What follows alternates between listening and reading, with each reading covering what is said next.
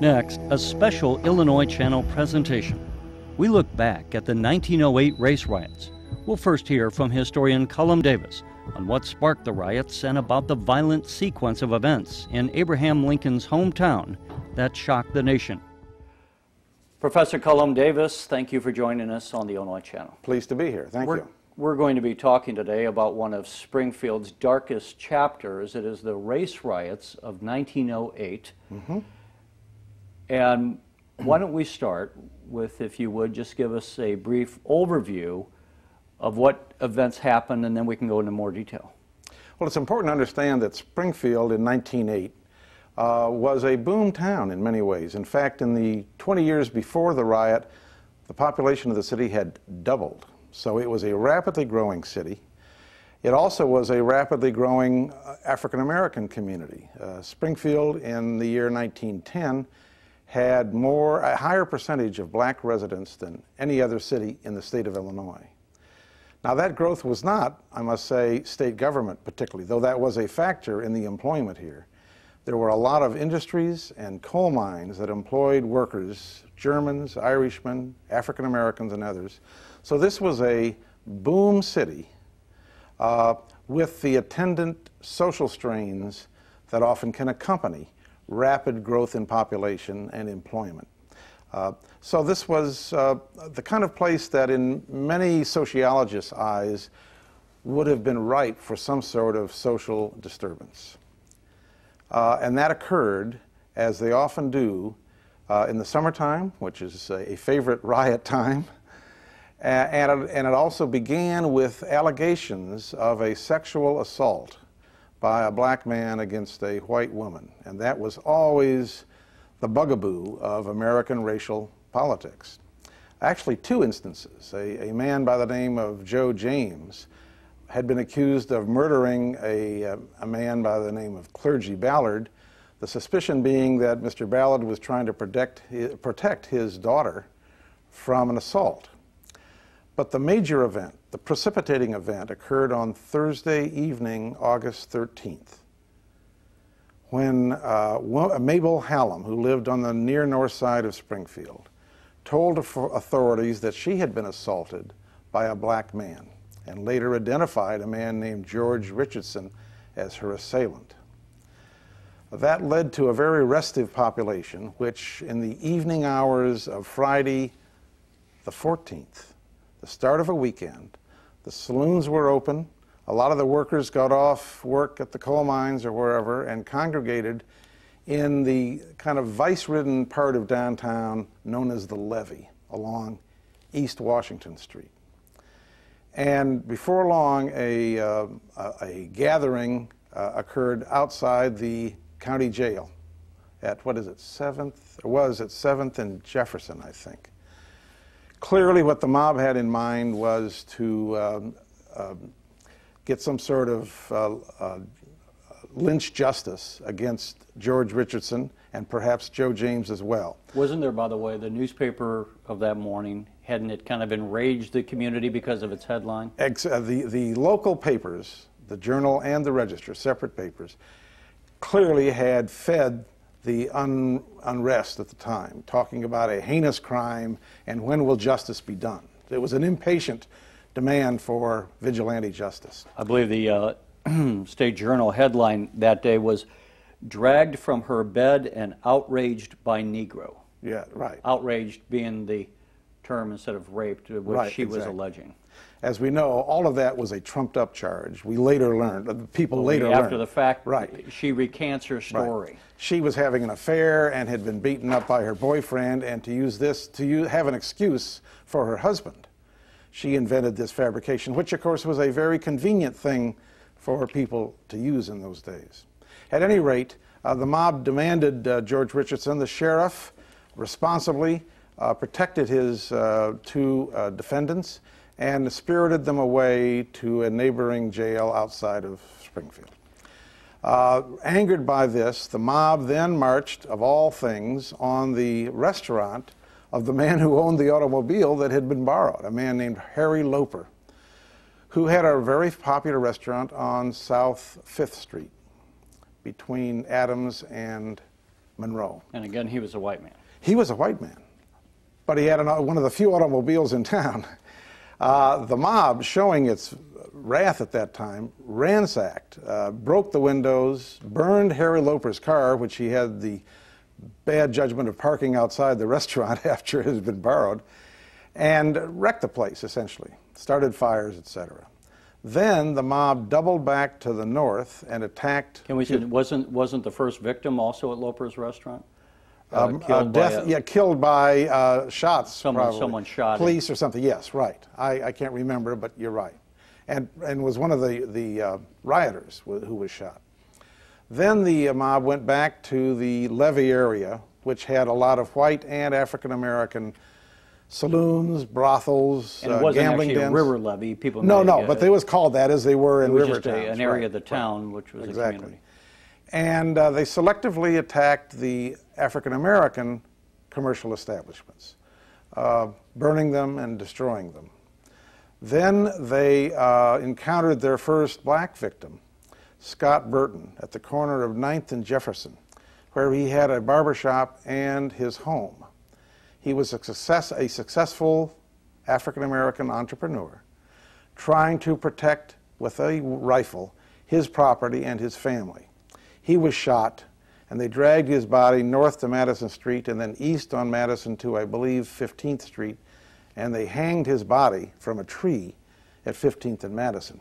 Now that is a lynching. That is to say, a lynching is a conspicuous demonstration of a mob's wrath against someone to set an example, because it's a public display.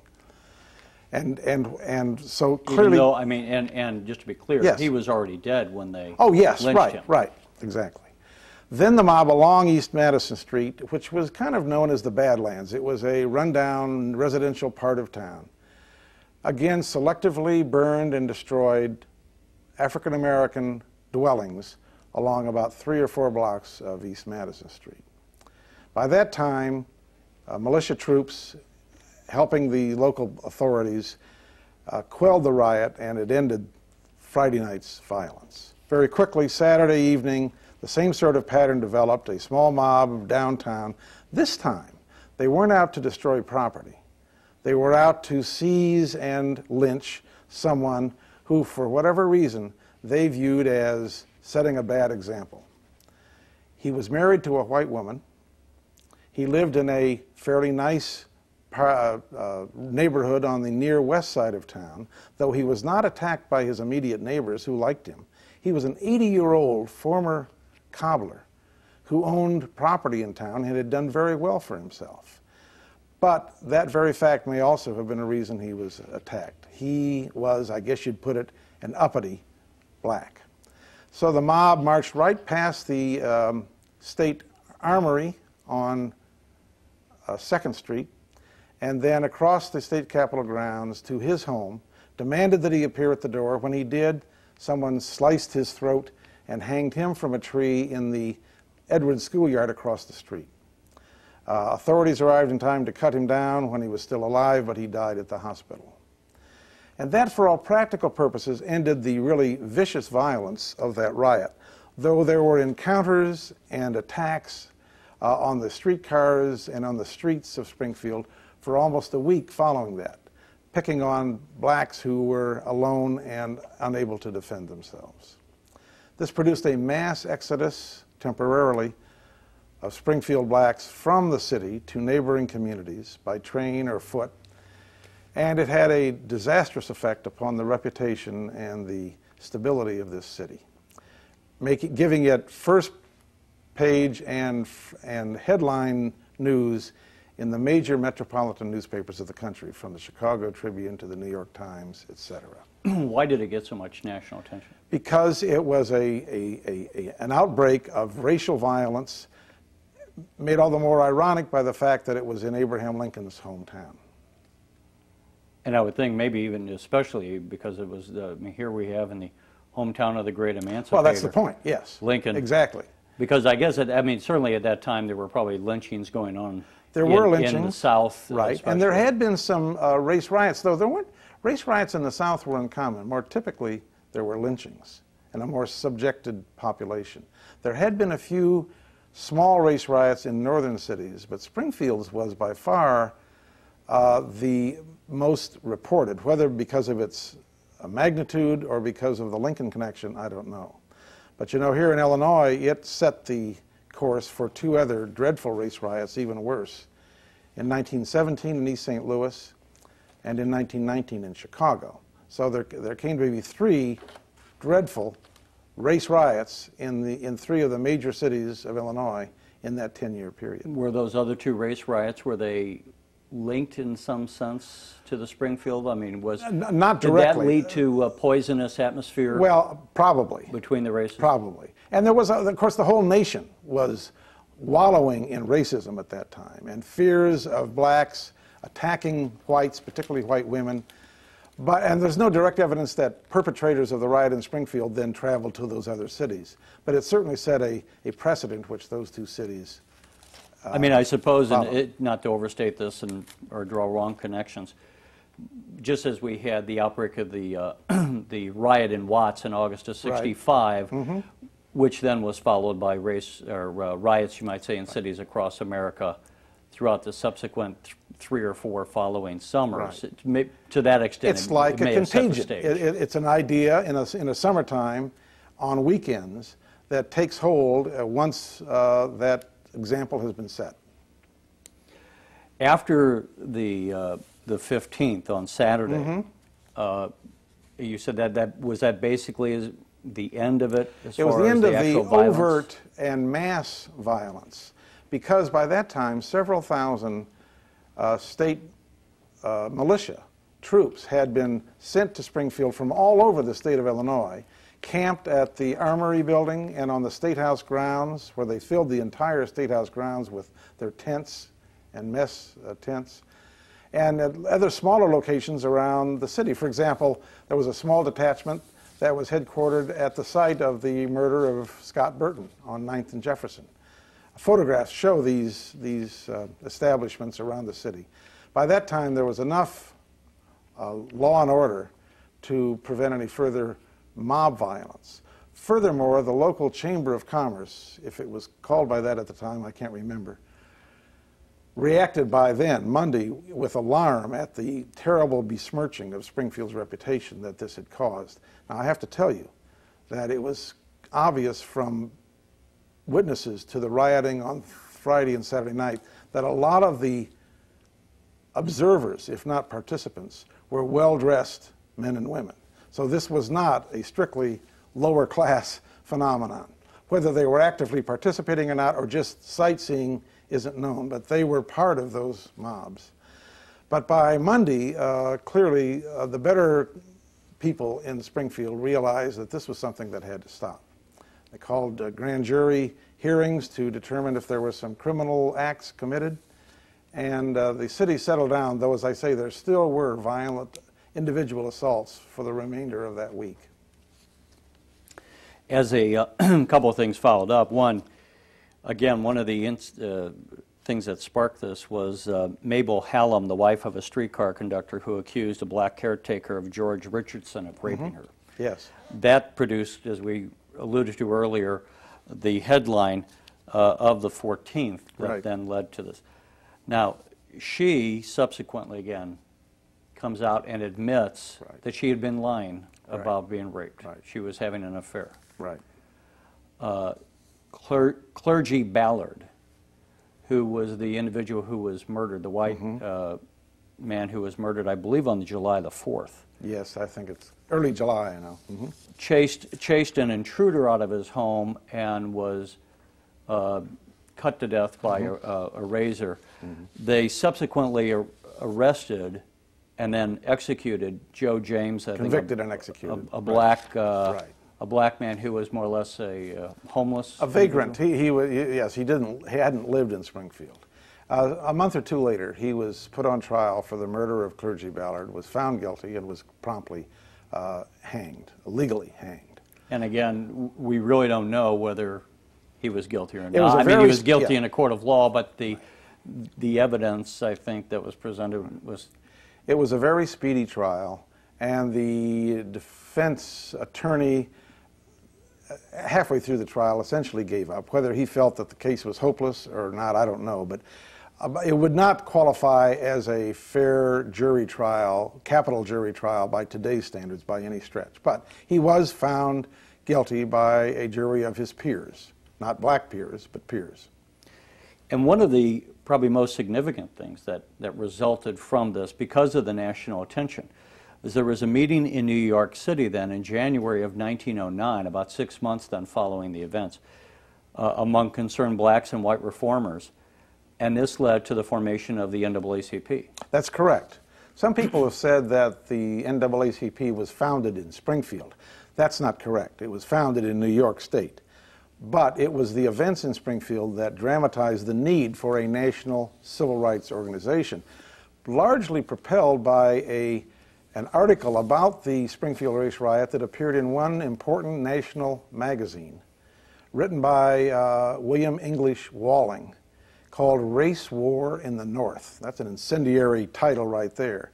And Walling recounted all the events of the race riot and the irony of it being in Lincoln's hometown. And that propelled Oswald Garrison Villard and other leading spokesmen for African American rights to organize the NAACP. So you're right, that's a direct consequence of the riot. What were the, prior to these incidents that sparked the violence, what do you know what the relationship was between the races prior to that? In Springfield? In Springfield. Occasional incidents. We found occasional mention of assaults on a city street against uppity Negroes, but nothing of this magnitude. As they would have been referred to at the time. Exactly. I'm sorry, yes, I'm using their language. Yes. Nothing of that magnitude or duration as the riot itself. So this was a tense city, but it would be unfair to say that altogether the rioters were behaving because they were nervous about African Americans living in their neighborhoods or taking their jobs, because neither was the case. A very good study of the rioters has indicated that the rioters, by and large, were people who didn't know many African Americans. They lived in another part of town, and they had jobs that were secure and would not be held by African American competitors for those jobs. The only two exceptions, as I said, were Scott Burton, the barber, and William Donegan, the landowner, who were well known in town and who became obviously the direct objects of a lynch mob attack. The rest of the African Americans who were assaulted or had their homes or businesses burned were just blacks, and quite clearly a major impulse behind the rioting had been to force as many blacks out of Springfield as possible. Not unlike the pogroms in Russia back in the Tsar's days of the turn of the century, where Cossack soldiers would force Russian Jews out of that country. Similar sort of impulse. Some of those blacks left Springfield and probably never returned.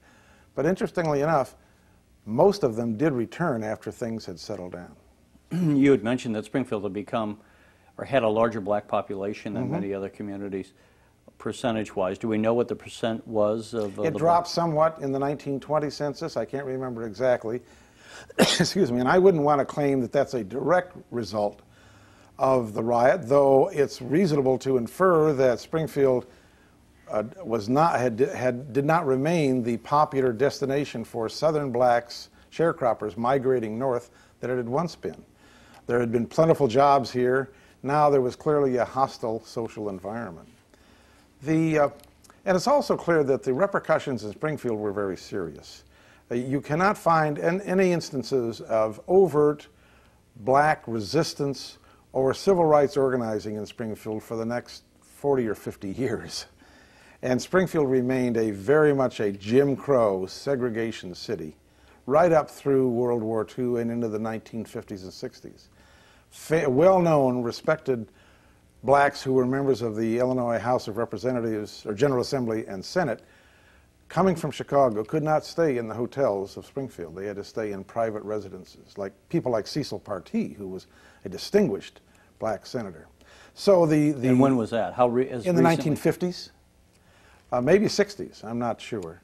So clearly, the repercussion here was a subjugation of a local black population and that lived in fear for several generations. The developments of these events, aside from the things we mentioned, did they have any other repercussions? Did the legislature, as an example, try to address it, to your knowledge? No, it didn't. There was no hearing or inquiry into the causes and consequences of the Springfield riot. There was an important such inquiry after the Chicago Race Riot of 1919. A legislative panel held hearings, took testimony, and its report was very valuable in trying to figure out how we can prevent future race riots, particularly in the North. Well, and as an example, in the 60s following the riots, you had a Yes, lot of right. investment going on into the cities, so the federal government largely responded by trying to improve conditions. Now, but none of that happened, but there was at least an honest inquiry into what caused this riot. And, but in Springfield, no such thing occurred. Probably the East St. Louis riot was as vicious as any of them. There are untold killings there. And they basically leveled that city, which, you know, at that time, East St. Louis was a booming industrial and railroad center, booming, steel making and so forth, and it was wiped out by that riot. What's interesting is that not only, of course, Lincoln being from Springfield, but that at that time, of course, you would have had on the street, just as we've had veterans of the Second World War, at that time you would have had veterans all over from the Civil War. Of course, of course. Now you can get into the whole debate about why was the Civil War fought, and was it fought to free the slaves or not, but certainly some of those would have thought that they were fighting to perhaps... Well, it's a complicated story. And I think there's no doubt. I was wondering I'm getting at kind of what was the attitude of the population towards race at that time, and one would have thought in their living memory, having lived through many of them, the Civil War, that they might have had different attitudes. Clearly the Civil War did result in emancipation and even civil rights for African Americans, but that victory for them was short-lived. And any veterans of the Civil War who still in the 1900s felt that they had fought for black rights would be very few. Racism in this country was virulent at the turn of the century. And lynchings were commonplace, Jim Crow segregation was commonplace, voting restrictions were commonplace, even in northern states. So that helps explain the mood in this country at that time. The irony is, the early 1900s are known as the Progressive Era in the United States, a period of reform. And there were some people in Springfield who probably felt that they had to reform Springfield and get rid of all those brothels and gambling dens and crooked vote buying in Springfield. It happens that the blacks were the objects of that sort of attack, but there was a certain perverse form of reform that was behind the motives of some of the rioters. And after these communities were burnt down, do we know what happened then? What happened to these communities? Did they have to pay for it themselves, or you didn't have the federal government coming in with some urban renewal program? And very little insurance. So this was just tough luck for those people who were homeowners. Was there a lasting impact on the economy of the city? Do you know? I don't know, and I don't know that any such study has been conducted or how it could isolate that particular cause. It is true that it was a bad mark on the reputation of Springfield virtually on the eve of the centennial of Abraham Lincoln's birth. You know, they celebrated the Lincoln centennial in February of 1909. That's just, 5 months following the riot. Now, blacks were excluded from that celebration, so there was an embarrassment there. There's one other really interesting irony about the Springfield Race Riot, and it has to do with law and justice. The state's attorney in Springfield convened a grand jury the immediate week following the riots and took testimony in hearings and produced 117 indictments, criminal indictments, against riot perpetrators. Several months later, when the state's attorney began bringing those cases to trial, he quickly discovered that he could not find the witnesses who had testified before the grand jury to testify in open trial. And trial after trial resulted in no conviction. And so he finally gave up. Clearly, the climate in Springfield was against reopening old wounds or settling old scores. Finally, out of those 117 indictments, there was one conviction. And that was against a young teenager for stealing one of the militia soldiers' sabers. So it had nothing to do with the actual rioting itself. The arson, the damage to property, the physical assaults, all went unpunished. So that kind of leaves a bitter taste as well.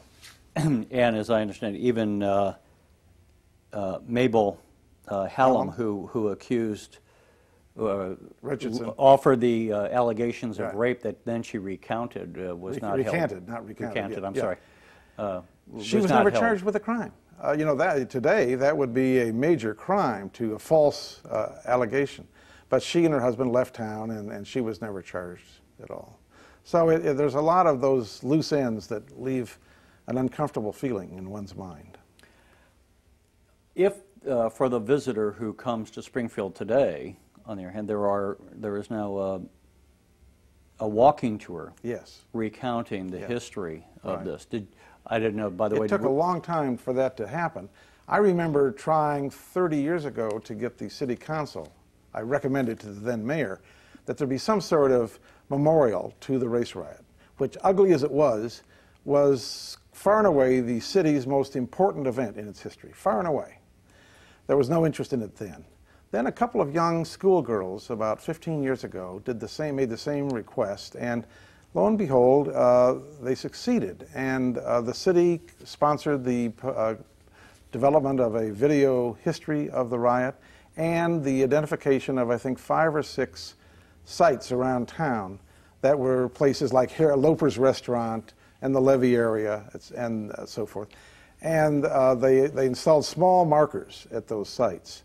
Now, I think a few of those markers actually were recently moved or put in storage because they were in the way of the Lincoln Presidential Museum and Library.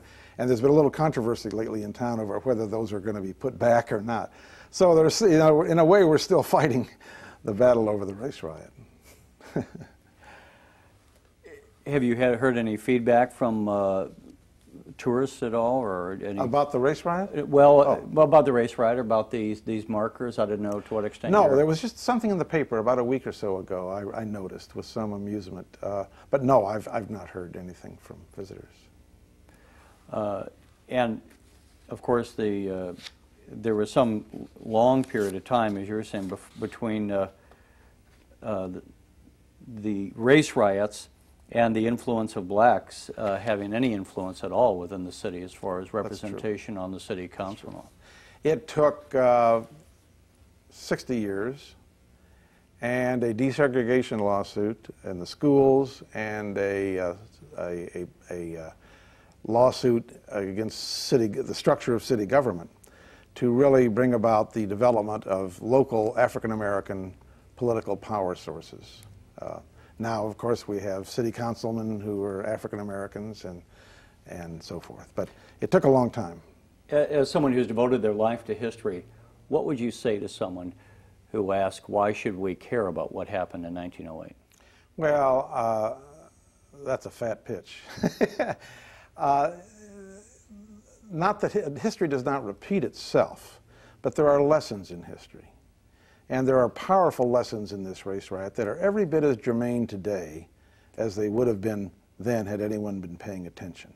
And those lessons are, when you let rumor and gossip and innuendo and prejudice govern your behavior, you're in for trouble, whether it's a Western posse or a Springfield mob. And so that's the first lesson, that when you allow that mob action to replace lawful action, there will be tragic consequences that you cannot predict. Another point would be that racism, unfortunately, has been a persistent strain and stain in American society. And here in Springfield, we have experienced it every bit as much as people have experienced it in Birmingham, Alabama. So those would be two of the answers I would give. Well, again, Cullom Davis, thank you so much You're for very sharing welcome. your knowledge with us on this. Thank you. You're watching the Illinois Channel, an independent nonprofit corporation formed to provide gavel-to-gavel coverage of Illinois state government and other public affairs events taking place across Illinois.